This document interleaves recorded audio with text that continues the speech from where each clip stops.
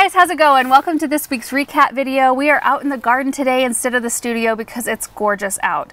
We've had a downshift in temperature at 66 right now. I'm using a pillow as my table for my computer and it actually feels nice, like a little bit of a blanket. And I have coffee instead of my ice drink.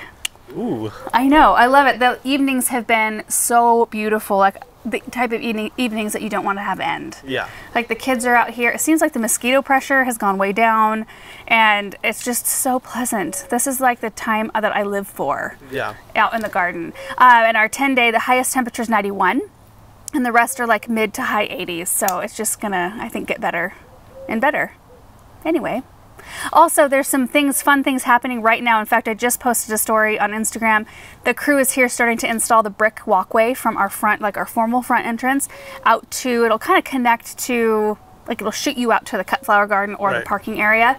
And so I'm really looking forward to that because I felt like I kind of needed that there to start developing that flower bed. It'll give me some structure, I think. Mm-hmm. So anyway, exciting things. We'll show you updates as we go along there. So let's just jump into the videos from this last week. The first one was a tour of the butterfly garden and Hartley greenhouse update. So everything is just looking really pretty right there. I think everything else is feeling the cooler temperatures and everything's just improving so much. There's an airplane, hold on. I forget about all the noise that happens when we're outside. The studio is so like... You don't hear any of that stuff? Anyway, everything just is looking nicer now that it's cooling off. And so I wanted to show you that area in general. The brick raised bed, the butterfly garden is just so full. And these sunflowers, even since we filmed that video, have, like I can see them from here, there's tons of flowers open. And it's something that I was just talking to, who was I talking to last night? But I was talking about how that was such a fun, I'm so glad I planted those without even really thinking about the impact it would bring to that area. But it provided a visual block and it made it look more filled in. You know, we removed so much from that area and it looked so bare and stark, but that little bank of sunflowers that cost me, what, $1 to plant, you know, worth of seeds, was just a really... I'm so happy that those went in there and I didn't even really think about how much they would impact it. Anyway, Stephanie said it felt like being a kid in a candy store getting to see both magical places in your garden. Part of the charm is your appreciation of getting to make it so magical and live out your dream. I'm truly happy for you, Aaron, and the children. Our world is great and you two color it beautifully. Stephanie, thank you. That's really sweet. And I do feel like I'm living out a dream. It's weird. It's weird. Like I look out and I'm like, that Hartley, how is that? Here. How'd that happen? Yeah, like, you know, you have these things that you think, oh, you know, one day, maybe when I'm retired and I've worked my whole life and saved up my whole life, I will be able to do something like that. And it's just like, I can't believe we had the opportunity to do it at this point. And what a wonderful addition it's been. We're not even using it yet. Like it's still like... Well, it's such a beautiful thing to have in the garden, even if you're not using it. It's just, it's a really pretty thing to look at. I think too that I have more appreciation for the gazebo now too, because it is installed down in the park. We haven't done, we should run down there at some point this week. They still have it kind of like taped off, right? Like caution tape. And they've got the area kind of excavated around it, but they did get it put up and it looks beautiful. Like it didn't look that, I mean, it was a nice structure, but it didn't look like it fit our garden. It looks like it fits that area down there, which makes me so happy. Anyway, Eleanor said, I noticed drain pipes at the corners of the Hartley. I presume these are for roof rain runoff. Where does the water go? Well, straight into the ground, really, over there. We'll probably dig a hole on each side and try to send the water kind of away from that area. Fortunately, we don't get a whole lot of rain, so it's not going to be an issue either way. Yeah, we are going to bury a large, like it's a tank of some kind, like a drainage tank for the sink. Yeah, I don't know if it'll be a tank or more it's like just a barrel. Like a big hole in the ground with a bunch of gravel. No, Eddie was telling me about it's some kind of a barrel thing that you fill with gravel. What's that? Where does the water go once it drains out? I don't know if it's like a perforated. Oh, maybe that's what it is. Maybe it's just perforated and filled with gravel. I think so.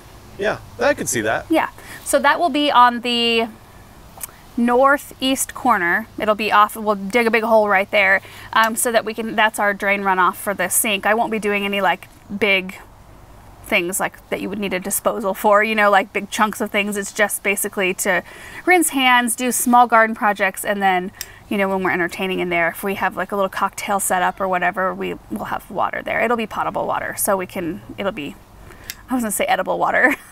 Atomic Allison said, what's a knot garden? So it's actually spelled K-N-O-T, knot garden. And it's like I don't know what the actual definition. Let me see if I could actually find a definition that would be much more eloquent than mine. Hold on. A knot garden is a garden of very formal design in a square frame consisting of a variety of aromatic plants and culinary herbs, including, and then it gives you a list of stuff. But I kind of want to do a small scale knot garden. I think that would really lend itself nicely to that area around the Hartley. Valentina said, what is an HVAC, or however you write it? So HVAC just stands for heating, ventilation, and air conditioning. We had a couple of different options for the Hartley. One would be using a mini split, which is like a unit on the inside and then a unit on the outside. We have one for our studio, and ours in the studio is installed, I don't know how high up it's installed. Do you know? It doesn't really matter, right? But they're usually installed high up. It's probably like a good 7 or 8 feet. Yeah. Maybe 8. Yeah, I had to get a ladder out to paint around it. Yeah. And then, you know, there's the tubes and cords and stuff. I don't know how it works. That go out the back and then go into a unit that's outside, like a small AC unit. Yeah, AC unit. And so that was one option. The second option was to duct in the air, which is what we decided to do. And the reason we decided to do that was because, one, it's like you're putting in a Hartley. Let's just go all the way, you know, and make sure that it's like, no, we're not taking up any space with that kind of infrastructure. And I've seen mini splits in other Hartleys, and I think our eyes just kind of brush over it because we know it's a necessity here where we live. Maybe not in more mild climates, but I didn't even really note it as like, oh, that's a bummer, you know, kind of a deal. But it would have taken the one we needed for this size of unit, and with our temperatures, it was pretty big. I think it was 5.5 feet wide. Right. And it would have come out and like taken up a foot of square feet. I don't want anything taking up any square footage in that. Well, it is Hartley. precious square footage. It really is. When you put in a structure like that. Yeah, and we just thought, you know, the floors aren't in. It's all a raw space, you know, still. So we can still go that route and have the ducts, you know, brought in, and then that will give us the ability too to put the unit further away from the Hartley. That was another thing. I really wanted gardens and beautiful things around it. I don't want an AC unit just plunked right outside it. I asked the guy how far away we could put the unit, and his response was, well, how much money you got? Oh, geez. Well, it's not going to go that far away. Yeah. I don't think. I was actually thinking, like, what would make the most sense? Probably somewhere right around where the butterfly garden is. Just getting it away a little bit so we can, like, house it or, you know, somehow shroud it, but it's not right up against the building. You can shroud it as long as you don't put things within 1 foot of it, I think. I was thinking like some kind of like at least to a pretty fence or something like that's away from it. Yeah. And keeping plant material away from it as well. But anyway, we'll see how that kind of shakes out. I'm not really sure. But that's really the last piece we're waiting on before we can install the floor. And then we can do water and electricity because that's roughed in already. We can hook all that stuff up later, even if we didn't get to it this year or whatever, which we still hope to. But yeah, we can do the floor as soon as the ducts are all in place, and that way we can actually move stuff in. Once our ducks are in a row. Mark said, beastly in the best sense. Are you by any chance a fan of the movie Sense and Sensibility? Did I say that about the grass, I think? Yes, I am a fan of that movie and that book. Yeah, so the Vertigo Pennisetum is beastly in the best sense. So I planted that one in the middle of the brick raised bed area late in the season. So it's really small and just very like a nice accent. The ones at the end of the west side, which we planted late as well, but they're big. And if you might remember the ones we planted at the corner of our gazebo, 3 of them. They look Those got like 6.5, 7 feet tall? At least. And it looked like they were just going to kind of crawl into the yard, like take off across the yard with all their little legs. Amy said, I know that your mom has mentioned maybe getting a Hartley now. Do you think she's seriously considering it? And if so, where would she put it? That would be so exciting. Yeah, she's always wanted a Hartley too. The villa, right? The Victorian villa, something a little bit smaller to fit in one of their terraces. I'm not sure that it's something they'll actually do though, because they're thinking about a big old home renovation right now that will really improve a lot of different things about their house, because it's not an enormous house. It's a good sized house, but it's a very like all the rooms are closed, which my mom likes that and I do too. Open concept is nice as well, but when you have closed in rooms it feels more like it's an older thing. Like you have a dining room and you have a living room. It's nice because you can get away and you can have different seating areas, and you know, not everything is so you can connected. Decorate differently too. Yeah. Because when you've got this huge big open room, it's like it's all kind of the same. But what doesn't work is when people start getting married and having families and children. Yeah. And then there's really no one room that's big enough to house everyone. Yeah. Oh man, you guys should see Christmas morning. It's tough in their house. And my mom has a lot of stuff too, like a lot of, she decorates, you know, and there's a lot of beautiful things. And so yeah, it's a tight squeeze. So they're thinking of really improving that about their house. And I think that will happen before a greenhouse will. I told her you need to like watch everything we do with ours, learn from what we do, because you might want to do something differently. And I told her she can entertain anytime she wants in our Hartley. She just needs to invite me. Mickey or Mikey said, tree question. When you say you like multi-trunk, how do they get that way? Like the trees you guys planted out on the new property have one straight trunk. So do they eventually get to be multi-trunk, or do you have to buy the tree a certain way?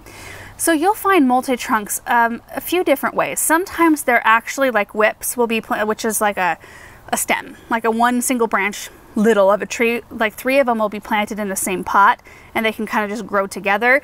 Sometimes you'll see that they've let, like it's been trained that the plant, because some will grow in a very like shrub form. So they'll come up and then they'll fork from like a central trunk. I have some of each. Like I have a spring snow crabapple at the end of the west side that is multi-trunk from a main trunk. So it comes up and it branches out kind of like just a regular shrub. And then the birch trees we just planted on the new property, we did single trees kind of spaced, I don't know how many feet apart. What do you think, 3 or 4 feet apart in a little grouping? Yeah. But the birch tree we planted on the west side, we just dug a big hole and popped 3 root balls. So I had 3 separate trees, put them all in the same hole. And I think most trees will actually, they grow fine that way. They kind of communicate with each other and they turn into like the most beautiful structure. The golden rain tree that's in this video behind our brick raised bed comes out from like a central, like I don't see that it's separate trees having been planted together. I think it's all coming from one, which kind of makes me nervous a little bit. The tree looks really healthy though. Like this has been the best year ever for that tree, which makes me so happy. Angela said, just wondering if your old structure ended up finding its way to the local park. How did it all turn out? So I think I just talked about that. It's down there. I think they need to finish it in terms of staining. I think they might, because they had to do new beams because they had to cut the beams, or cut the roof off from the beams. I want to say the beams are thicker too. It looks better. It just looks better down there. Did you get that feeling that the beams were a little thicker than what we had? I don't even notice. Maybe it's just like the overall to me looked really good. I also noticed that they ran some beams in the inside. You know how like you'd be in the inside and you'd look straight up and it was all open? Oh. They put some beams across. Which makes sense for maybe safety, but that's a shame. Beams. Yeah. What are you, like headers, right? Yeah. That's what you call those? Yeah. It probably needed to be done, but boy, that open ceiling was one of the best parts of that gazebo. Yeah. I didn't notice that. It needs like an antler chandelier. Well, not now. Not with boards hanging in there, right? Well, yeah, before. Yeah, an antler. Yeah, that would have been a perfect style for that. Yeah. Okay, next video was planting 1 pine and 2 birch trees. So it was a really smoky day that day. I had brought home 2 Renaissance Reflection birch trees and then an Oregon Green pine. And we just went out to the new property and got those all planted and all irrigated, like everything's set up to them. And it just, everything we put out there, like even if it's little, I planted a few perennials last night. I didn't film it, but we'll show them to you at some point. But planted some white echinacea and some bright pink cardinal flower. It looks so pretty. But everything that we add, I'm like, oh, it just feels like it's gonna come together. Natalia said, you guys do such a good job at showing in detail how to plant different types of plants, in this case trees. You've got such good camera angles, quality, you zoom in just at the right time. It makes it easy to follow along, which is so nice to hear. It's encouraging to me because sometimes I think to myself like, oh, I could fly through planting out here if I didn't film things, or if I wasn't waiting for Aaron to set up a shot, or, you know, oftentimes when I'm filming by myself, that's a lot of camera moving, especially if I want to make it interesting for you guys, because I am more interested when it changes, you know, and there's not just like a static shot of whatever I'm doing. So yeah, it takes a lot longer to film it like that, but I like to watch videos better that have more diversity. Is that right? Is that the right word? Diversity of shots. Yeah, yeah. Lindsay Meyer said, wait, so the thumbnail image before the video has a touched up sky, right? It was amazing. And then I think you talk about the smoke rolling in and it being hazy. Can't tell if my mind is playing tricks on me. It's not. That was a touched up sky. I think you did that in multiple thumbnails this week, didn't you? Yeah, I did. In one of them, you can see the cloud in the high tunnel, right? Yeah. Didn't get that one quite.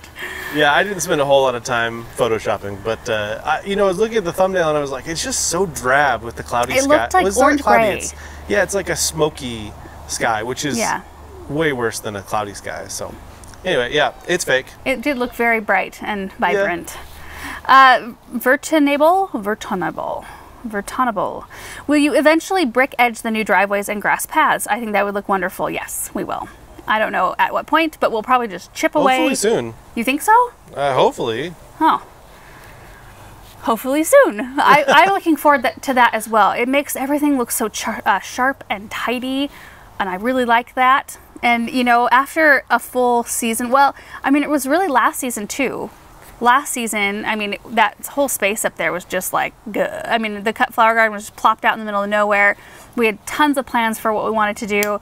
And then it just seemed like, I don't know, it'll be really nice to see like tidiness and the green grass and all of that after it was such a dust bowl for a while. Gachiz said, are you guys planting trees randomly or do you guys have a list, chart, or planned map for it? It's 100% random. It's like last night I was driving around with Benjamin outside and I thought, I think I've got some perennials I can pop in right here. I think they'll look kind of good. So we went and loaded them up, got the auger, and went out and planted them. I mean, it's just completely on a whim. The only things that I do know, like I had a basic idea of how everything was going to be laid out in terms of the driveway and the cut flower garden.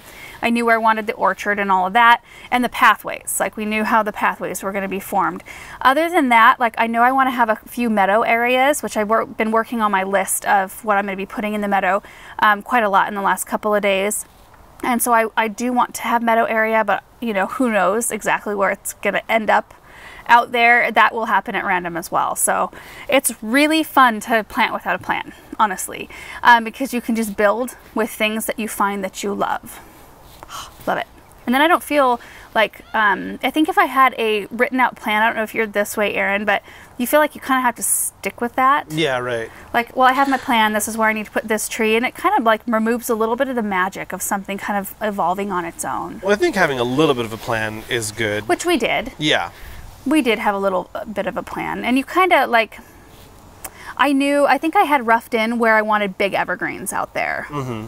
And because you need to make sure you have space for that kind of thing. You can't just willy-nilly with a whole bunch of, you don't want to go in with a whole bunch of deciduous trees and shrubs and stuff and not leave yourself enough room for those bigger evergreens. Right. Blue SRN said, I wonder how those drip lines will hold up in your winter freeze weather. They usually do just fine.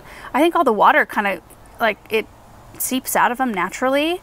But do we blow those out, the drip No, we zones? don't. I don't think we did. We haven't had any issues thus far. Diane said, what kind of mulch do you use? So we have been talking about what we could use out there. I think we're going to compost the whole thing, the planting areas. Yeah, I was going to ask you about that. So in answer to the question, we use a bunch of different types of mulch. A lot of the mulch is free from... Oh, the wood chips. The wood chips, yeah. Which we're going to film a video about probably this week. The black mulch is just like in the pathways. Yeah, that was just a bulk mulch from our local Ontario Rock and Landscape. Mm-hmm. They just brought a couple of loads up here. We've got a ton of different types of mulch. There's really not like any one thing that we stick with. Yeah, we've tried a lot of different things.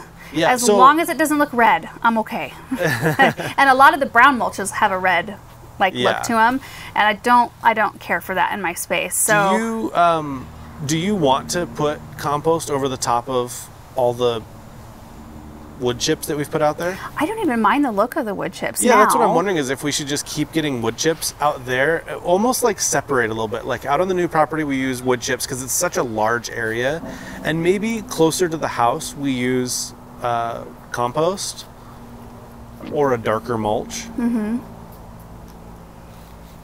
I'm good with whatever. I mean, at first I was a little unsure about the wood chips just because we didn't have very many, and so we spread it out, and they don't go that far.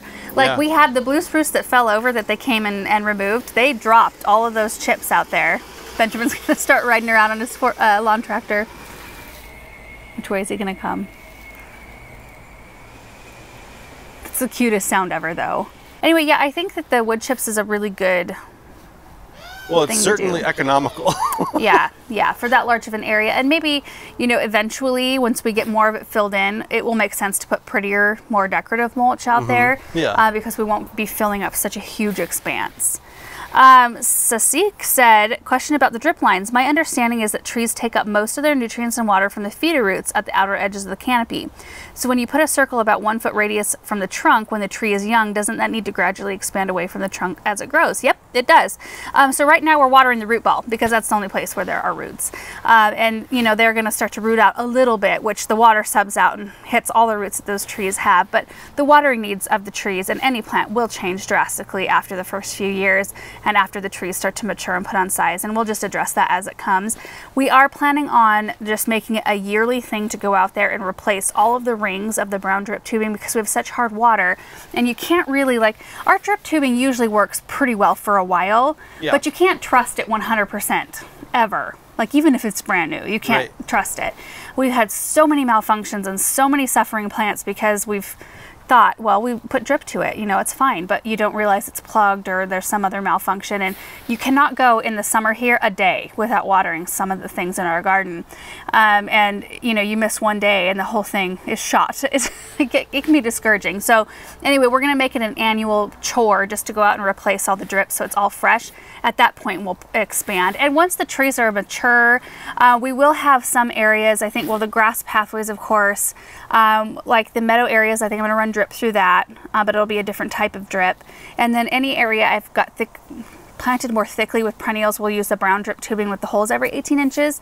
And I think once the trees hit some maturity, we won't have to be like target watering those trees quite as much. I don't know what your thoughts are on that, Aaron. Yeah, I think you're right. Once we have other stuff out there, it won't be as much of an issue. I don't think so.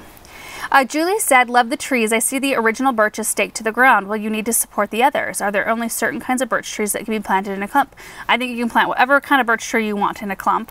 I've seen lots of different varieties available in clump form. And we will probably have to support the other trees. You know, we just had some severe windstorms this year, and we had to stake some of ours to where they're so exposed out there. The other ones look good so far, but we haven't had any super huge wind. I do think we're going to be staking our maples back up. I'm not sure how come you removed the stakes to begin with? Well, I didn't want them to stay on. You know, they were already, so we had them on for how many months? Like 4 months maybe? Maybe. And a couple of them were already starting to stick. Oh. Like the tree was growing so quickly over the top. So I'm glad that I removed them, because if I would have waited all summer, some of those the straps would have been stuck in there. Yeah, would have been stuck in the, what do you call that? Like in the crotch. In the crotch. Yeah, between. That sounds like a bad thing to say. Well, I know, but where the branch meets the trunk. So I was thinking this winter maybe we'll stick them up. And they're not actively growing. Yeah. Yeah. And then just do the same thing, just leave them again once we start mowing, take them off again for the growing season. I don't know if that's like smart or not. I don't know. I mean, I see other people stake with like 2 or 3 wood stakes, and then they've got straps around them, and I don't know. I haven't staked, like in my years of gardening. I just don't make it a common practice of staking anything unless it starts to lean. But this is just a whole new experience for me. What I understand, what you're talking about with the, you know, the 2 stakes on each side and then the straps, you know, from my understanding, that's something that you do on a young tree, like a really young tree, as it's growing up, and it stops it from doing anything too crazy. But our trees are already pretty large, and what we need is more like a corrective measure. We don't need to guarantee that it grows straight. We need to actually correct the fact that it's already bent. I don't think what you're talking about will correct a tree, because I've never seen them hold the tree any higher than about 3 feet. And you're wanting to correct like where the trunk and the canopy kind of, like the trunk is straight and then the canopy is like, nah. Right. So you're trying just to bring this back to keep the trunk straight. Yeah. I don't know. I told them, you can stake the trees however you want. I just do not want to be involved. Nope, not going to do that again. Anyway. Yeah, you just knock yourself out, Aaron. We'll get those. They look really good. And, you know, it's just in our area you get one windstorm come through on new stuff and it'll just rock the whole thing. If it's not rooted in, it will rock the whole thing over out there anyway. Every time though, like prior, the reason I'd never staked anything is everything I planted, look at that huge stink bug. Oh, wow. Whoa. It's coming. It's coming for me. We're going to get a whole bunch of people saying, that's not a stink bug. This is what we call a stink bug in our area. And squash bugs, which I think people usually refer to squash bugs as stink bugs. Anyway, oh, really? Yeah. Well, these are stinky, though. Yeah, they all stink. Anyway, I saw that out of the corner of my eye. I'm like, ha, what's moving toward me? Marissa said, will you be planting any oak trees on the new property? Do you have favorite varieties of oaks? You know, I need to do a little bit more research on different varieties. I would love to have some oak trees, but they have to be the type that lose their leaves in the fall. No trees do I want out there that hold on to their brown leaves throughout the winter. You might remember our oak hedge that was behind the gazebo, which is now like behind the Hartley. Those oak trees were an old variety, and they held onto those brown leaves all year. It wasn't just a winter thing. Like, they would look brown and dead all winter long, and then they would drop their brown leaves all over on like the top of the beautiful white snow. And then every time we got any kind of breeze throughout the year, like, they'd hold on to leaves in the center of the tree. They would never really release them all. And we'd get like a whole new crop of fall. It looked like fall all the time over there. Drove me nuts. Yeah. So that's something that I don't want to have on the new property. Those trees also had a virus, so I felt extra good about taking them out. Anyway, I do love oak trees, though. They're beautiful, beautiful color. Next video is planting more trees and daylilies. So we planted the Shawnee Brave bald cypress that we picked up at Far West in Boise when Aaron and I went over there. Finally got those in the ground, and then I planted a bunch of orange smoothie daylilies in a drift out there. Sandra said, with all the despair of recent world events, what a respite? How do you say that? I'm not sure. It is to visit a place where planting orchards, meadows, and butterfly gardens is the business of the day. Thank you, Aaron and Laura, for offering another much-needed perspective. Because of you, our little lot in the middle of the suburbs holds promise of a little GA whimsy.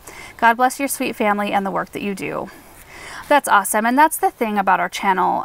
You know, it is hard sometimes to not ignore, but not bring in things that are happening, you know, because there's always things happening that are negative and horrific. And if you want commentary on those things, there's plenty of avenues to get that commentary. Right. You don't need one more place. Right. We wanted from the beginning a place that was free of drama, free of negativity, free of just an escape. That's what our gardens are for so many of us. They're a therapeutic place. They're a peaceful place.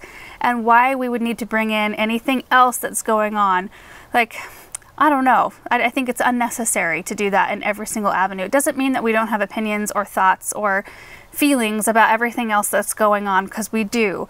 But this isn't the place for it. This is the place for beauty and peace. Hopefully forever. Dana said, I'm curious how it works with Proven Winners sending you plants. Do you put it in order, or do they have a list of the things they want you to talk about in videos? How much larger is that plant delivery now that you have the additional land, and how much larger will it be next year when you'll have actual flower beds to fill? Does your mom plan to for larger orders too, knowing a big Laura planting boom is on the horizon?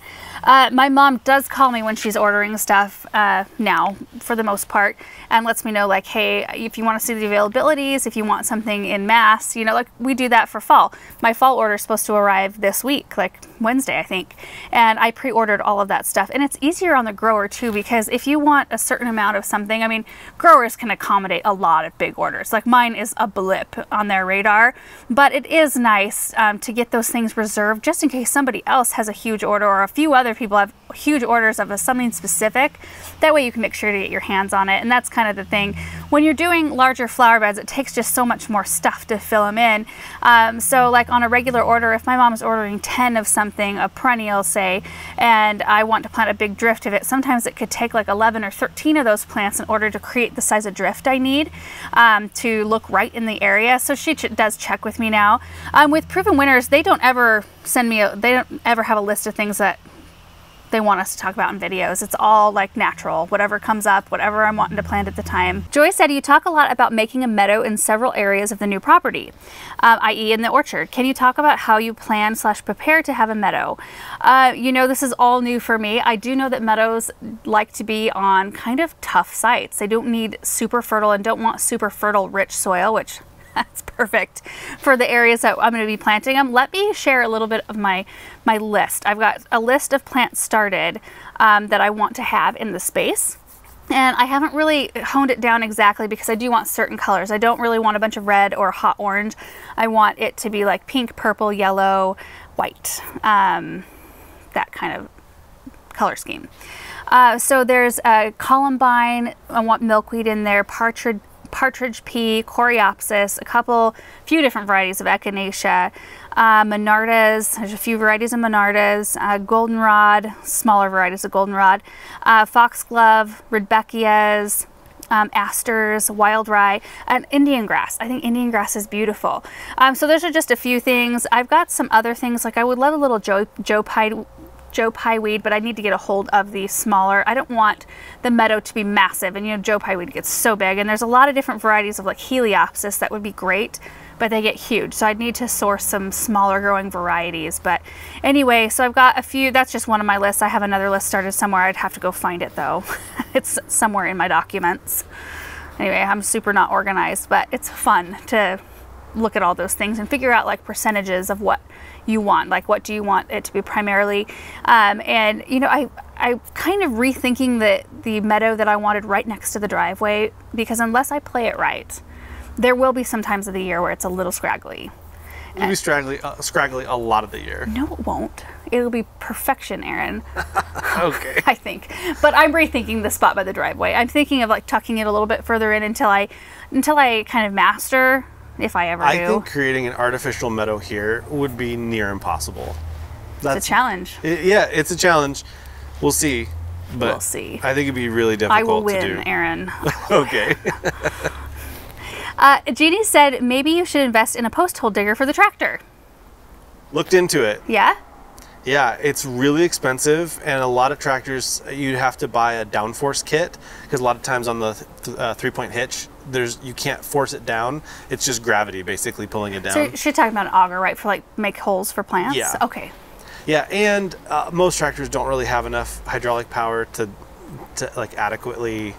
Ours doesn't. To put it like a big enough hole in the ground. Mm-hmm. So we could do it, but I think the biggest hole I could put in there would be like a maybe a 30-inch auger.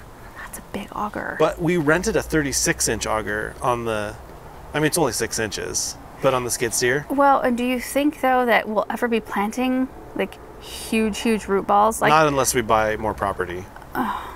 That doesn't look like it's going to happen for a while. No, probably not. You know, the properties that are surrounding us are families that have lived here for a long time. Yeah. And I think that if they should ever want to sell any of their land, they know that we are interested at some point in purchasing more.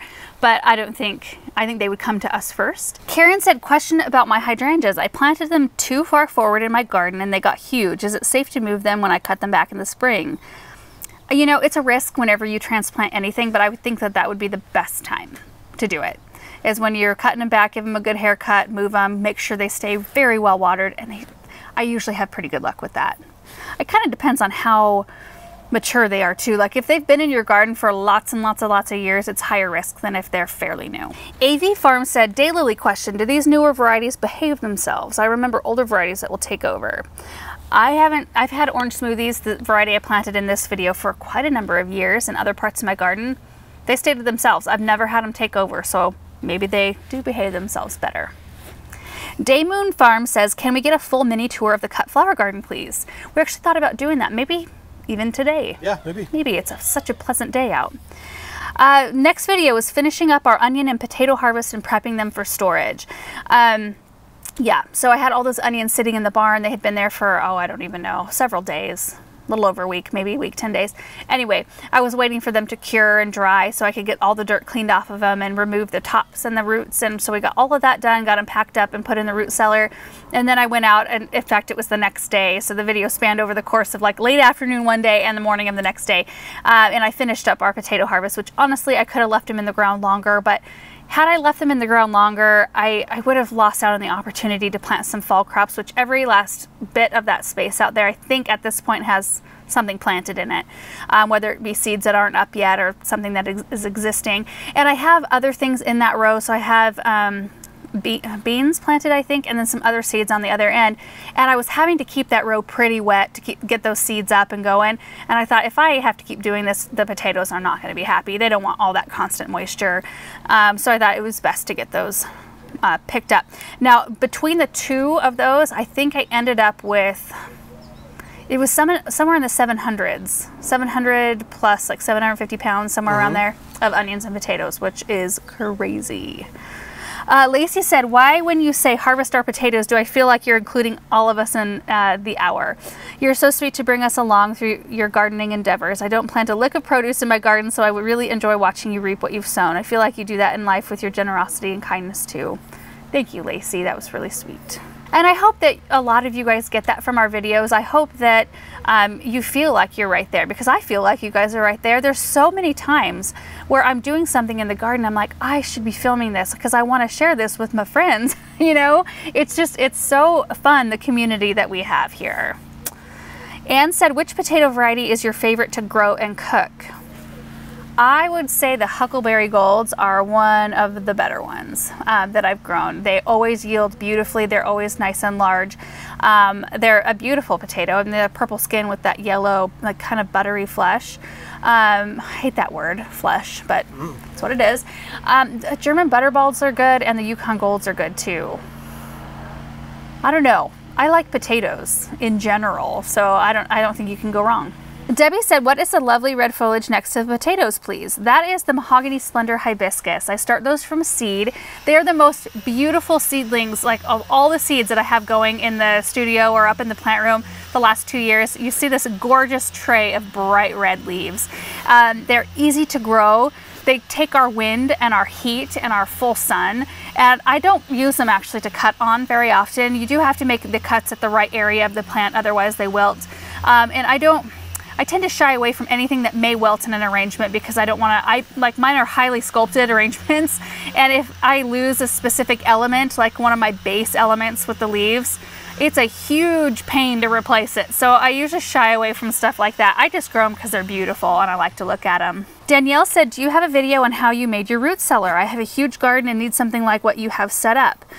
Do we have an actual video of that? I can't remember. It was kind of piecemeal because it was pieced together in a bunch of different vlogs. Yeah, because we weren't the ones who did it. You know, Eddie, who does a lot of our, he was the general for our Hartley, in fact, and he is getting ready to start in on the shed out in our cut flower garden here pretty quick, and he does a beautiful job.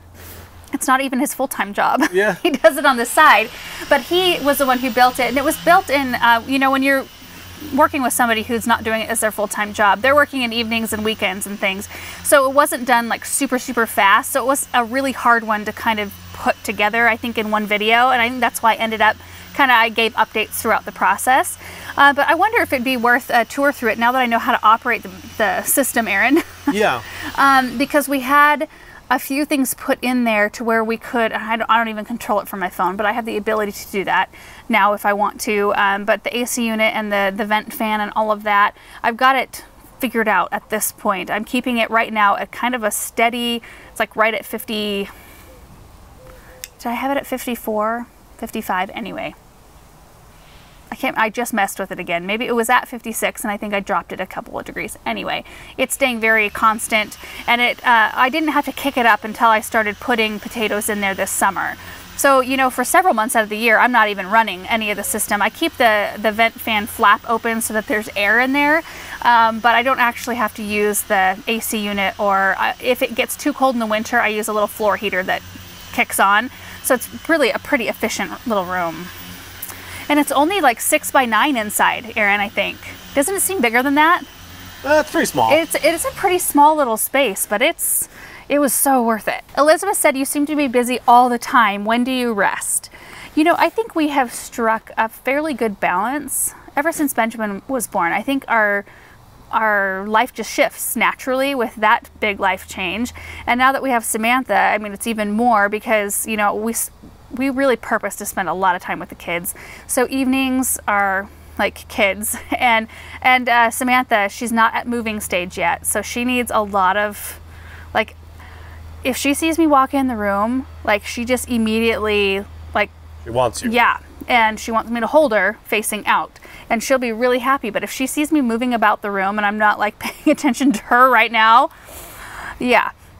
So we're kind of right, because I think she's right at that stage where she's frustrated that she can't move to where she wants to go. Yeah. I actually ordered a carrier last night. Did you see that? It's like this really neat, you can face them, you can wear them on the back, but you can also wear them on the front, which I'll wear her on the front facing out. And it looks like it's got really good reviews. Cool. Anyway, I thought now that the weather is so nice, I'm just gonna strap her on so we can just roll. She loves to be outside, but I don't think that I don't want her just to be laying in that stroller all the time either. Yeah. You know, so we have her out a lot. Anyway, I don't know.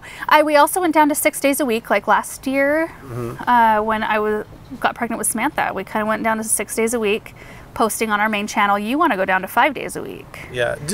How long did we do 7 days a week? A while. It was a good while. We did. That was because of Casey Neistat. He was your inspiration in that area. He did a video every day. But you know what? He didn't last more than about a year too. Yeah, it's a lot. Yeah. 6 days a week is doable. And I am I'm a driven person that way anyway. I like to feel productive, and I like to see that productivity. I don't know, it does something for me. So I don't know, 5 days a week to me, I'm the one that's like, no, let's just continue 6 days, unless we have to go down to 5 days. Let's just continue doing 6 days. Yeah, well, it's kind of like 7 videos because of the highlight, this video right here. Yeah. So we do 7 videos a week, just not all on the same channel. Yeah. There's just so much to me, like so much I could be filming out here.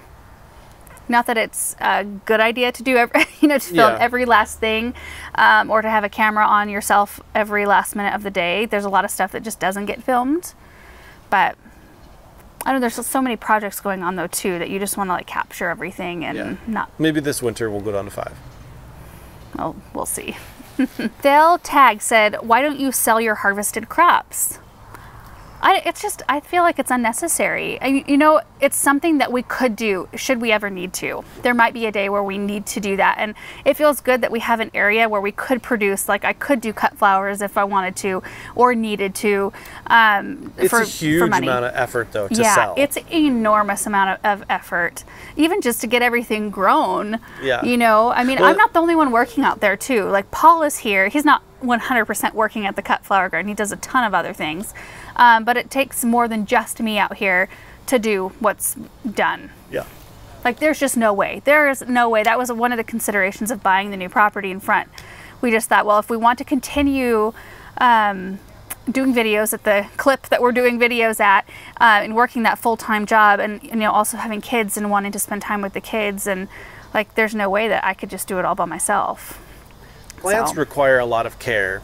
Especially here. Especially here. Yeah. And if you're going to try to be the person who's knowledgeable about a lot of different varieties, it means you have to plant a lot of different varieties. That's true. Which means you have to have a big garden, which means you need help. Yeah. Carol said, "Why do you weigh the vegetables that you harvest?" Just out of pure interest to see how much we could get out of the space. I thought in the beginning I had this whole list of everything I was growing, and I was going to track everything. That just... Well, you're kind of tracking it in videos. Yeah, but when you harvest like cucumbers every single day, oh sure, and like I haven't kept track of how many watermelons I've harvested, or cantaloupe that I've harvested, which we've harvested quite a number. Like the squash and pumpkins, we might get weights of those. I got weights of the onions and peppers onions and potatoes, because those are easy. They're like one crop out there, you harvest them all pretty much at the same time, and then you can get weights on them. But the things that you're harvesting off of every day, the peppers and tomatoes and everything, I just stopped because it was too much. It's too much to track, which I'm thankful for. I'm thankful that there's so much bounty out there right now. Anna said, "Why not use shade cloth over your tomatoes?" That is a great idea. I probably should have done something like that. I actually just got some, they're like almost like mini arbors. They're almost big enough to be an arbor for a walkway, but from Gardener's Supply they have these like big hoops that you can put over things with shade cloth or whatever, and that's something that I should have done, and I'll probably do that next year. In fact, I'm not sure if we may do tomatoes there again this next season. I'm not sure, and try again and just try to shade them, protect them a little bit from all of the elements out there, because I think that's what went so wrong with those tomatoes. But anyway, yeah, so it's on my brain. Next video was seeding grass, cut flower arrangements, and strawberry biscuits. Kind of a menagerie of stuff, but Erin was out seeding the grass pathways. The sprinklers are done, and I am just really happy with how precise those sprinklers are. Like when, you know, because the grass is seeded, so Aaron has the water coming on just for a few minutes every like 2 hours or something. And they're so, like, you can see the moist pathway. Like it's perfect the way they did it. And then I did a couple of cut flower arrangements. One I put it in Samantha's nursery, and then one I put in a bathroom. And then Benjamin and I made some strawberry biscuits. Just really fun. Amber said, I love Aaron's positivity. He's like, I am the master of the grass. Great job, guys. Love seeing it all come together. You are a master of the grass. And the arbs. For the most part. Except for the arbs behind the greenhouse. Some, like... Yeah, what? It had to be radiant heat. It had to be, well, no. I don't think that... I think that's what finished them. That's not what started it. Oh, maybe. Yeah, because that shed wasn't there last year. We'll talk about that in a minute. Okay. Teresa said, did you know grubs are Japanese beetle babies? Yuck. That's probably why you don't have grubs, because you also don't have Japanese beetles. Not all grubs are Japanese beetles. There's a lot of grubs that are for other things. And we do have like billbugs, grubs like that in our grass. So anyway, some lawns do have billbug and other grub issues in our area, and some just don't. And so far, like... ours hasn't had any kind of issues, but I remember going out with my dad when I was little. He had a side hustle going on. He was working at the garden center. He didn't own it, I don't think, at this time. He may have owned like a part of it. Like my parents bought in over time. Anyway, he would take care of people's lawns. He would do like fertilizer applications, grub applications, and I would go with him on some Saturdays or evenings when he did these lawns. And yeah, I just have memories. Like we'd go to the 7-Eleven and get a drink and a candy, and it was like a special treat for us. But a lot of that side hustle paid for like our piano lessons and our soccer uniforms and things like that. Like I have a whole new appreciation for, you know, all the extra stuff that they did. Rita said, did we completely lose the Kinsley honeysuckle? What was its fate? You know what? A lot of those plants went to a friend's house. And I think both of the Kinsley ghosts went to that same friend's house. Maybe at one point we'll get to go out and see some of their plants, because I know that their garden has changed a little bit. Since you were pretty much like, from here to here, you can take whatever you want. You want. Yeah, because there's just no way. We didn't have the infrastructure ready on the new property yet. I didn't know quite how I wanted to go about planting things, and I didn't want to feel rushed. I didn't want to start that property out with a rush planting, you know.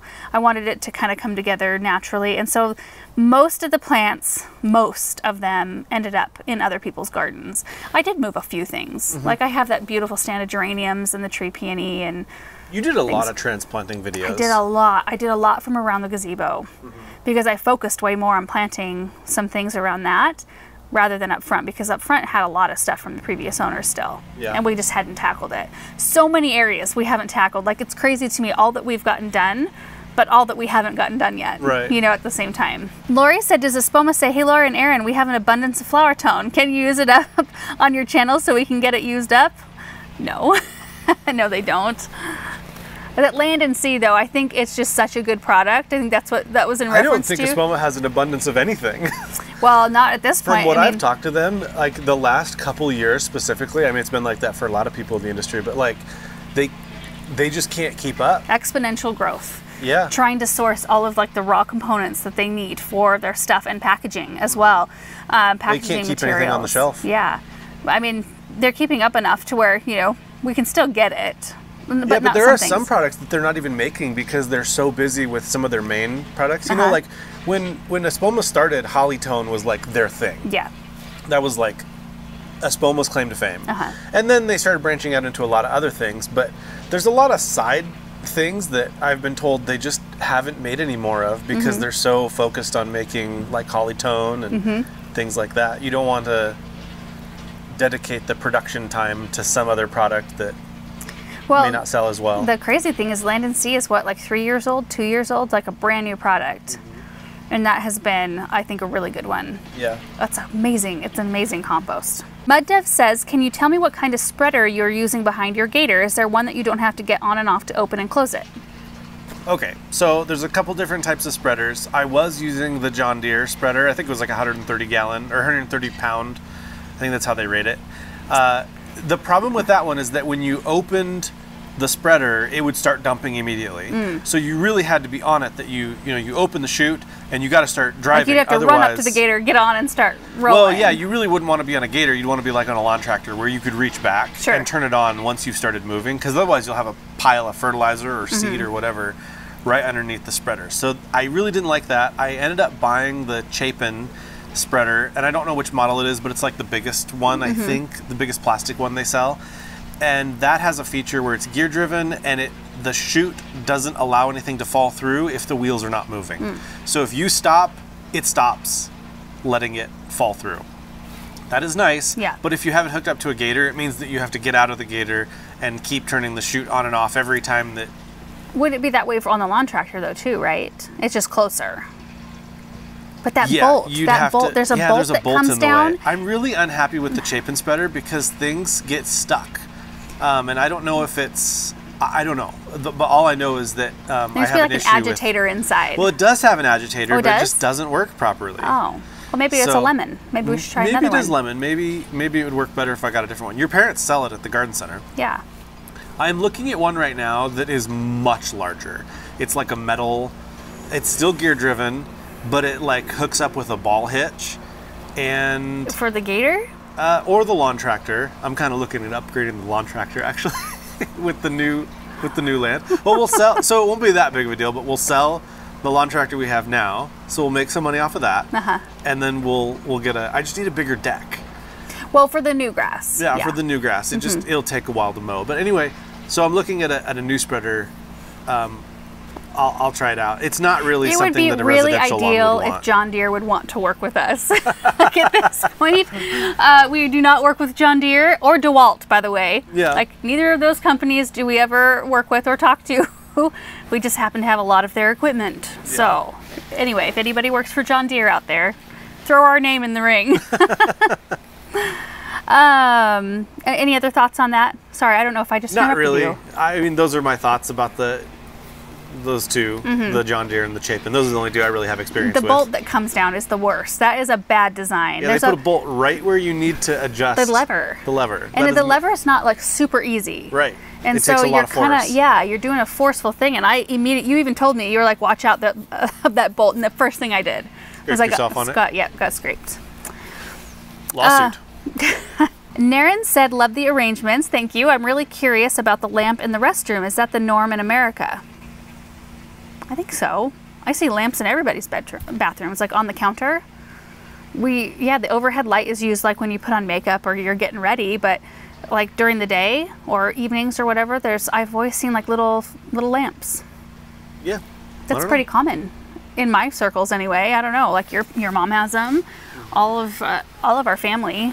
Maybe it's our family thing. Yeah. I don't know. Amy said, I love your brick edging separating the gravel and beds. Do you just lay down the brick on the soil or do you put some kind of base down first? Now, when I do the brick border, like I did around the chicken coop, I laid it straight on the soil and those are not very solid and it was just like a temporary measure. They've been great though. But when we have Benny's outfit do it, they do an amazing job. They do it like they're laying a brick walkway. They scrape back the soil, they do a layer of road mix, pack it down, a layer of, it's a specific type of, it's not sand. It's like a larger... All-Americ sand? No. That's what they put on top. That's what they put on top. It's like a gritty, it's almost like halfway between sand and a small gravel. Oh. It's like a gritty sand, like a gravelly sand. I don't know. Anyway, it's what he prefers to use. And then they lay the bricks. And then they put a border, the plastic border edging with the big pins to keep it all in place. And then they do a polymeric sand, and then they do like a little concrete, you don't see it, but where they have pulled away, so they've got the plastic edging up against the grass or the flower bed, then the bricks come out, and then like, let's say this is driveway, they will have dug away here, and then they pour concrete, like they mix up concrete and pour this little like tube kind of concrete that holds the concrete or the bricks in from that side instead of doing two plastic edging. They did it on this other, it keeps everything like really well in place. We drive the gator and stuff over the bricks over here and it doesn't dislodge them at all. Now you get a concrete truck in here to pour the footers of the Hartley that totally screwed up a bunch of stuff over there. So we'll have to have that replaced, but we figured that we were gonna have to have it replaced anyway because we're gonna have to, we still have to take out the concrete where the pergola was and that whole area will see a revamp here pretty quick anyway. Shara said, so okay, I have to ask, what are your plans regarding the mowing of the grass? Somebody human or one of those cute electric mowers like you were using before? You've had some flip-flop kind of opinions on that. Yeah, you know, I thought that I was going to want one of the electric mowers, the Husqvarna ones, and I have just kind of switched on that. The lines started to get to me after a while. The fact that it didn't mow in straight lines, and the model that I have mows too short. In the summertime, I like to mow it a lot higher in the summer because it's so freaking hot here. Yeah. And I want to water less, and I honestly think that it looks better when it's mowed taller. It's more green, and you don't deal with like burn spots by mowing it too short. So to me, it's just like a win-win of mowing it taller. But this thing it's like the highest setting was still too short for my liking. Now, there are models where it mows taller, but I'm afraid that if it mows taller, that the lines will be even more pronounced. Yeah. All over the place. That's a little bit too much for me. I will say in the springtime and the fall, it looked like this spring, it looked pretty nice. It did. We had one going on this grass, you know, that the local guy, Caps of Ontario. Yeah. They are a Husqvarna dealer, and anyway, Husqvarna gave us the first one. Yeah. We weren't like paid to promote it or well, it's just like use anything else. It's kind of like a review unit. Yeah. There was no expectations. If we didn't like it, we could just say, we didn't like. Well, like right now, we're saying, yeah. You know, after we've used it. But you liked it enough last fall to buy a new one this spring for the strip. I spent money on a second one. So now I'm just going to sell both of them, and hopefully Husqvarna made their money back. Yeah, right. On the unit they sent out. Yeah. Hopefully I'll recoup enough money to pay for the one that I bought. Because you haven't been using it since it got really hot. Yeah. Like June. It was just the heat. Once it got over 100, I was unhappy with the way it looked and the way it cut and everything. So you're going to mow the front lawn today, right? Yeah. That's so exciting. So he's mowed it once, and so today will be twice, and then after like the third or fourth time, we can take care of some of the broadleaf weeds with that lawn weed brew. Benny says 6. Benny says to mow it 6 times before you spray. I think my dad says 3 or 4. Well, you know, 1 is just more out of an abundance of caution. Yeah. You know? What are you going to do? Because I noticed the buttonweeds are like, yeah, they are, but I think I'm just going to keep mowing it, and I think that the grass will eventually kind of choke it out. You're right. It did on the side yard. Yeah. Or I don't know what to call anything. You know, the strip. The east strip of grass. Yeah. Okay. Let's move on to the last video from this week, which was this morning. We filmed our 8 garden fails from this year, which is not the only fails we've had. When you do so many projects in the garden, you are bound. Like a certain ratio is just not going to work out. We've had extreme weather, and I know a lot of you guys have had that as well, maybe in different ways, maybe a ton of rain. I know a lot of you guys have been dealing with that. We all have our own sets of issues. I think too, sometimes I get like really excited about projects and I get myself a little bit like I don't have enough time to really handle everything. And so you learn every year a little bit about yourself. I mean, I bit off a lot for having a brand new baby in the house this year. It's all worked out pretty well. Yeah. Pretty well. We've gotten a lot done out on the new property. Oh, we need to do a before and after tour. We really do. I mean, and just really talk about each aspect and like conjure up, find all the footage from before of what things look like. I think it would be once we have things a little bit more buttoned up around the Hartley, in like the front yard, a little bit more buttoned, like with the brick walkway, it'd be fun to do like a complete and compare it against the first tour we did at this house, which we did in a series of 4 because we thought the videos were going to be way too long. So each one of them were like about 15 minutes, right? Yeah. We did 4 tour videos. Like 10 sometimes. Oh, really? Yeah. We were trying not to make the videos too long. Things have changed, It was so different back then. The way everybody did videos. Yeah. Okay, Mark said, something to consider about the Browning arborvitae behind the cold frame is the metal structure that's right behind them. Yes. The 100 plus heat beating on the metal structure probably caused an oven-like environment and just baked and dehydrated the plants. Just something to consider for future planting there and possible replacements. I think you are absolutely right. I think that's one of the factors. However, whatever was going on with them started last year. They started to look... And the structure wasn't there last year. The structure wasn't there last year. That's the key, the key part. The structure was not moved in there until this spring, like in February or so, first part of February. So whatever happened to them to initially start the decline happened last year, which is why I'm thinking it was a spray thing that happened. And then I think the addition of the shed back there, with the fact that they were already struggling with the oven, like all that radiant heat and the reflective heat and such, I think that you're right. I think that just finished them off. So I think there was a couple of things in play back there, and I mean, it's a bummer, but I'm also excited because, you know, whenever something like that happens, like when the spruce tree falls down, it's a bummer, but then you can think of like, oh, now I have room to do a cool pathway or like a little patio area out there or whatever. And back there, I'm thinking, you know, I have those other 2 raised beds. What if I had a more narrow one, a really long, narrow one built that was tall right there, and I could do all kinds of fun stuff back there? Oh, that would be so pretty. Because I don't think we should do arbs again. No, not with the shed being there, which I love, by the way, the shed being there. It's really nice. So our neighbor has that shorter shed, and then they have a bigger one right behind our barn with an RV in it. And before, like, I think by moving their shed this way, it blocked a lot of our junk from them seeing it, and it blocked a lot of their junk from us seeing it. Yeah. It solved a whole bunch of problems. Anyway, so like it's all good in the end, and I think a raised bed back there will be really pretty, but we have removed all the arbs. They're all gone now. And it looks weird. Like when you look back to the barn and the greenhouse, you see like our white fence and then the shed. And before it was all broke up with the green art, well, not green, they were like half brown. The ones on the far end looked a little bit better, but they were still on the decline. And we just got ahead of it. We'll do something different there at this point. What do you think about using that to house plants? That area? Oh, you're probably right, except that one section is visible from the driveway and like when you're out in the garden, and I think that should not be so much, because when you have plants laying out, it can tend to look a little junky, especially after wind has knocked them over and so forth.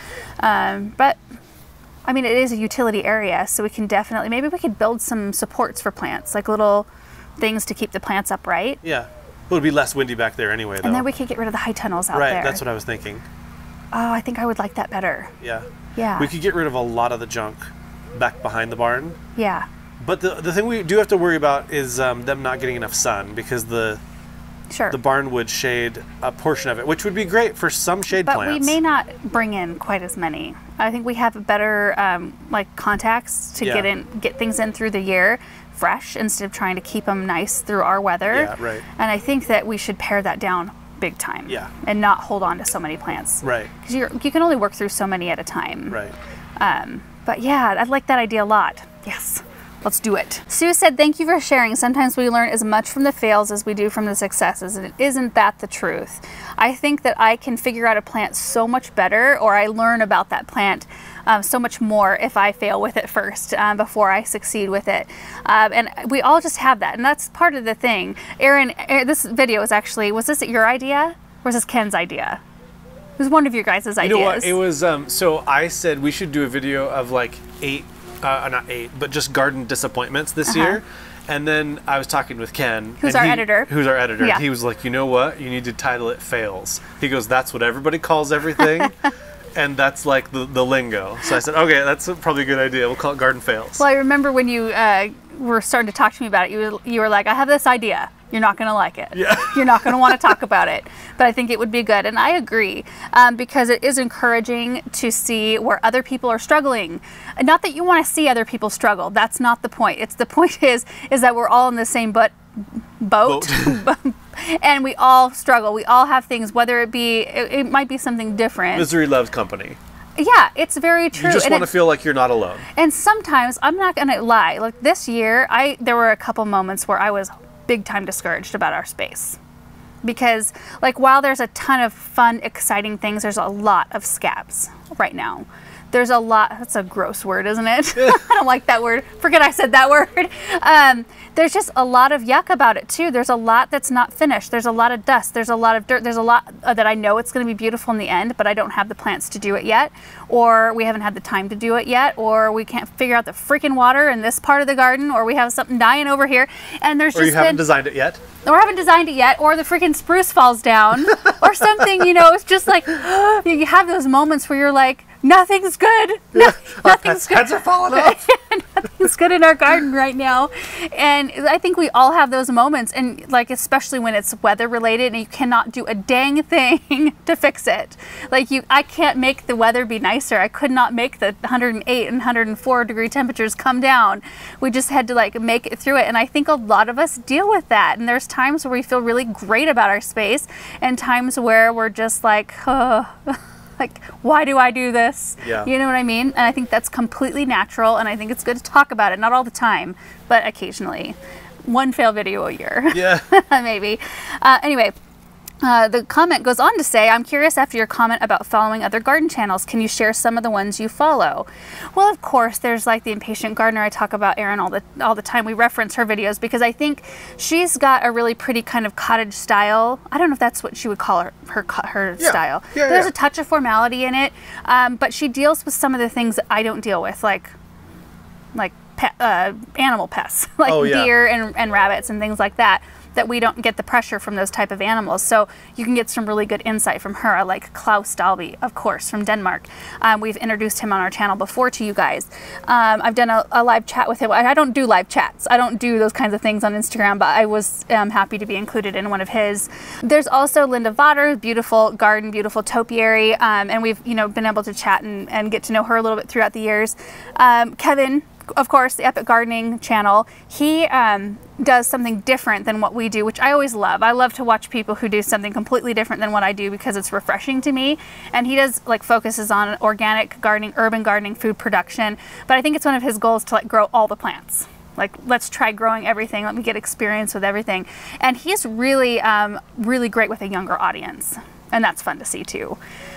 Because, gardening can tend to be an older audience sort of thing, but I think especially in the last couple of years, we've had such an influx of younger people show an interest because, you're at home, going to cultivate something different. We want to be more self-sufficient, grow our own food, know where it's coming from, and I think that's a huge movement that has increased through the years exponentially the last couple of years, and Kevin speaks to that generation, I think, better than I do, for sure. I mean, I do a lot of food production, but I focus heavily on the aesthetic side of things because that's what makes me happy and feeds my soul. Yeah. But I think it's good to have all those different voices out there, and there's probably more that I'm completely forgetting about. I've been really happy to see Jenny and Jerry. Oh, Creekside Nursery. Yeah. Mm-hmm. It seems like they're connecting with a lot of people, and a lot of people are finding a lot of value in the content they're putting out. Well, they own a garden center. They've got a different perspective, and while my parents own a garden center, it's a little different. Well, they grow. I mean, Jenny and Jerry actually grow a lot of the stuff that they sell, which is cool. Grow it in terms of growing it before it's nursery retail ready. Yeah. And they're in the South, so they deal with a completely different growing climate than we do. Yeah. But a lot of the people that I actually I do a lot more following and a lot more, I don't watch a ton of YouTube, but I watch, which seems kind of weird, but it's just, if you're doing YouTube and making as many videos as we do, you don't have a lot of time really to dedicate to watching a lot of videos. I do a lot of my following on Instagram, and to be completely honest with you, I don't even know a lot of the names. You could go look at who I follow. But I know the look of their account, and I'll see a pretty picture and I'll follow some account because I'll see a beautiful picture, landscape picture, and then I'll click into that picture and look at the rest of their gallery and be like, oh yeah, this is inspiring to me. I'll follow and kind of just forget what the name is, but I know a lot of estate gardeners, a lot of gardeners over in Europe. They have a lot of experience and a lot of history and a lot of gorgeous spaces that Erin always kind of say, you want your garden to look like one of their gardens, but he tries to prep me, we won't get that here in Eastern Oregon. We are high desert. You won't get that without rain or mild climate. And I know I won't get that, but we can try. Anyway, that was a long answer. Joyce said, is it me or does that little wire spruce have a bit of a lean to it? Little wire, the spruce in the wire basket. Maybe digging it up and replanting it isn't a bad idea. Yeah, I noticed that when I watched the video back, and I don't know if it was the angle we were shooting it from, because I looked this morning and it looks straight from the front. Yeah, it depends on which angle you're looking at. Some trees have a kind of a wonk to them, and you have to decide what side you want to have look wonky and what side you want to have look straight. I think it's okay, but I think it's something to address. I noticed that, and I also noticed my pants. They were so dirty. I had done some planting out in the cut flower garden, and it's so soft out there that I don't use a kneeling pad. I just get my legs right down in the in this case, wet dirt, and I got them completely covered in mud, and that's how I shot this whole video, because I don't think about changing my pants middle of the day. Natalie said, thank you for sharing. I've heard you mention on several videos that you might not stay at your current property. Do you have plans on moving in the future? No, not really. I mean, we talk about it as a possibility at some point. Well, every time we lose a tree in the wind, or, you know, done. like discouraged, yeah. Pack it up. You know, and I think we also keep our head on a swivel in terms of knowing that YouTube may not last forever. Yeah. And so we're always just thinking to ourselves, you know... We're realists. Yeah. Big like, time. There could come a day, like we never want to be so secure that, you know, like maybe we would be forced to sell this property because it's a large property. Yeah.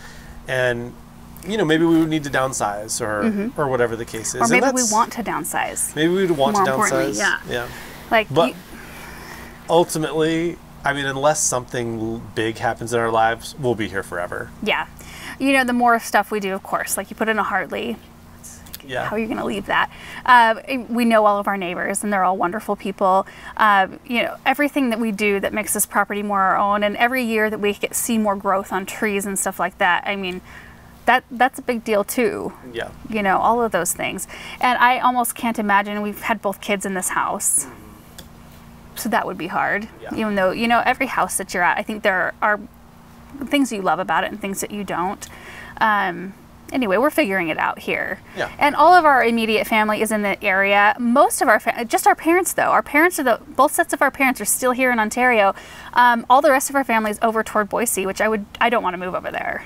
A lot of traffic. Moving into Idaho wouldn't be bad, but moving over toward Boise, like the climate really doesn't change much, and the traffic is so horrible, and that area is growing so fast that I just really don't have an interest. The median house price in Boise, I believe it's $600,000 now.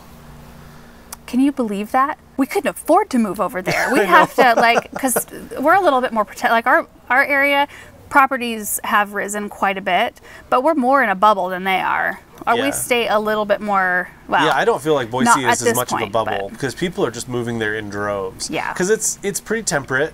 It's a nice place to live. It's beautiful, the mountains and everything. There's a lot of things to do outside. I think that area's going to change, though. Yeah, it will. In the next 5 or 10 years with the influx of people. Yeah, from other states. I think things will change a bit. Yeah. So I don't know, we're good here. Yeah. And I like it here. I mean, there's good and bad about everything. Last one. Prana said, wouldn't mulching around the tomatoes have helped with at least some of the dust and moisture loss? Yeah, of course it would. But did I do it? No, I didn't. I just kind of tossed them out there. But that's what I did with my tomatoes last year. But the difference is I did not prune on those heavily. I did it like a couple of times, but I let them get huge and massive before I actually did my first big prune. And I think that's maybe what kept them from being damaged or suffering as much, because they had so much leaf canopy to kind of protect themselves. These poor ones just don't. So anyway, that is it for today's video. Kind of a long, I always say that every week. This is a long one. I think it is a long one today. Is it? Well, I'll bet it's decently over an hour. My mic has been going for an hour and 52 minutes. Oh, Ken, I'm sorry. We weren't recording that whole time though. No. Well, a lot of it. Yeah. Yeah. Okay. Thank you guys so much for watching. I hope you have a great week, and we will see you in the next video. Bye.